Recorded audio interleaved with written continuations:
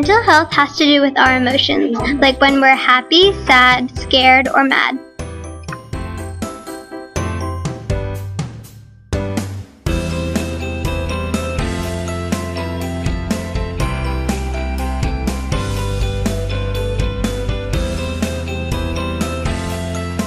Did you know that happy people live up to 10 years longer than unhappy people?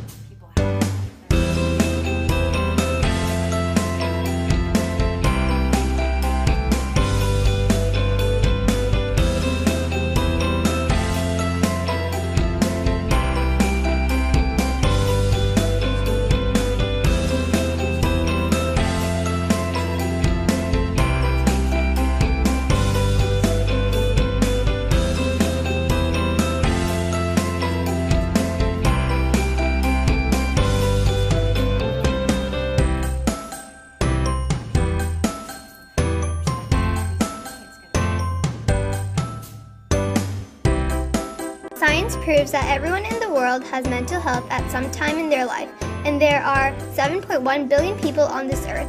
So there are about 1 million people in Rhode Island with 3 mental health treating hospitals.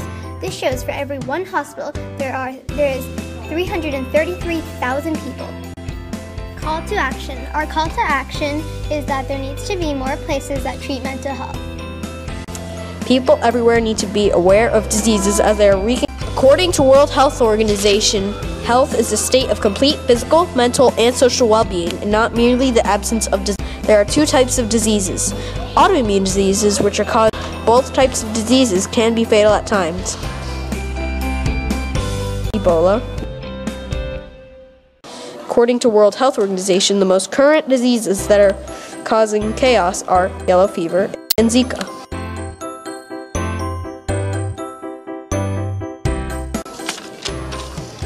To prevent most diseases, you can stay hydrated, avoid eating processed and sugary foods, exercise 1 hour daily, wash hands, treat cuts and wounds, and avoid touching your mouth and face. To help the fight against disease, you can donate a payment to UNICEF or the Newport Hospital so they can help someone in need. Health and wellness is the most important issue to all citizens in the world. Physical health is the state of your body and how it functions. Physical health is critical for one's overall well-being. Sleep is important in many ways. When you don't sleep enough, your body won't be able to function throughout the day. Your brain won't be able to concentrate. When you are eating, don't eat too much. If you eat too much, you may become obese and will interfere with your physical activities. According to Mrs. Obama, exercise makes you feel good. It gives you energy. People should go outside and do physical activities because both diet and physical activity play a critical role in controlling your weight. Gaining weight when the calories you burn, including those burned during physical activity, are less than the calories you eat or drink. My culture has